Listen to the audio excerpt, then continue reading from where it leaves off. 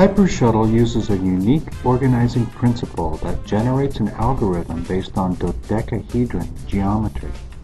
Inside the software, each Hypershuttle has its own virtual dodecahedron sphere where mobility information is correlated along the edges of the golden ratio embedded in the geometrical shape, allowing the shuttle schedule to be flexible yet meaningfully purposeful in its mission to move a maximum amount of people in the minimum of time.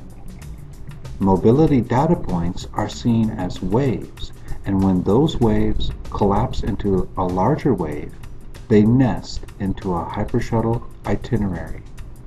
When the geometrical shape perceives mobility information through the phenomenon of implosion, it sends that information to the Hypershuttle onboard display.